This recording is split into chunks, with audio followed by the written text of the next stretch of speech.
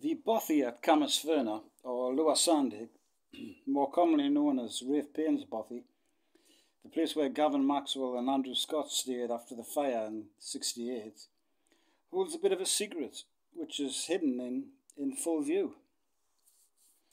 On the interior gable end is a mural which most people assume was painted by Gavin Maxwell himself, or even Raef Payne. But that's not the case. Even the estate manager at the Alien Reach estate, if that's how you pronounce it, thought that Maxwell had painted it. In fact, it was painted by a guy called Maurice Percival. He was a friend of Raef Payne's and stayed there occasionally. Whilst Raef was English master at Eton, Maurice was art master, as well as other colleges including Harrow, Downside and Marlborough colleges.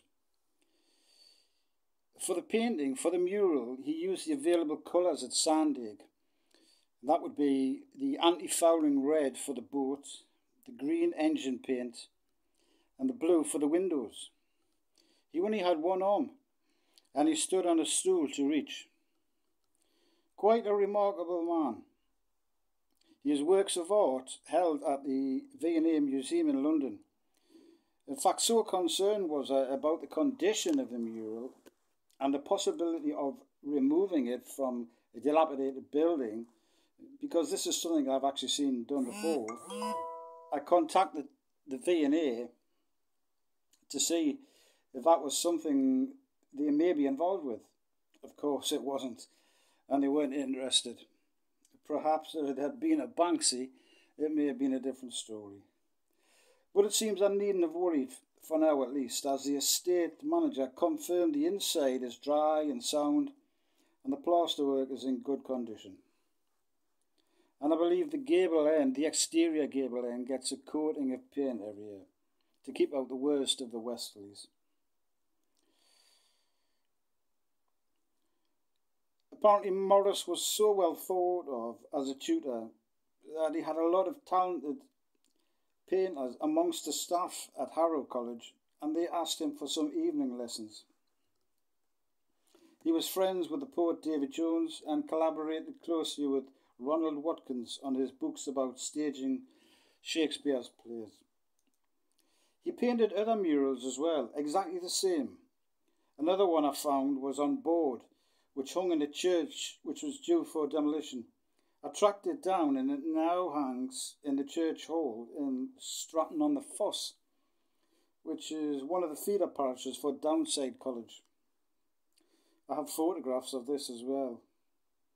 And I've heard of others uncovered at Harrow College, which came first, which mural came first, I've no idea. His assistant at Harrow, a guy called John Ryan, who later went on to develop the Captain Pugwash character. Some of you may remember him if you're of a certain age. He wrote a glowing obituary to Maurice when he died in 1981. And I'll read a little snippet here. It says, "All who knew him will remember him for his strength and goodness of his personality. It positively shone from his features.